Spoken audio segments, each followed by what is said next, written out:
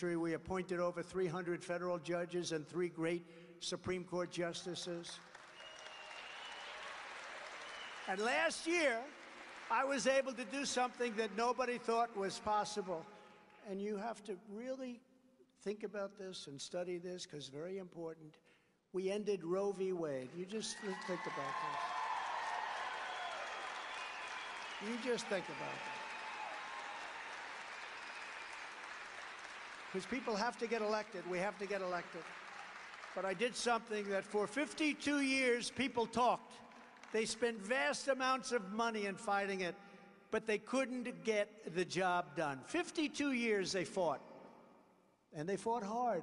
And they spent large. They'd have fundraisers every night.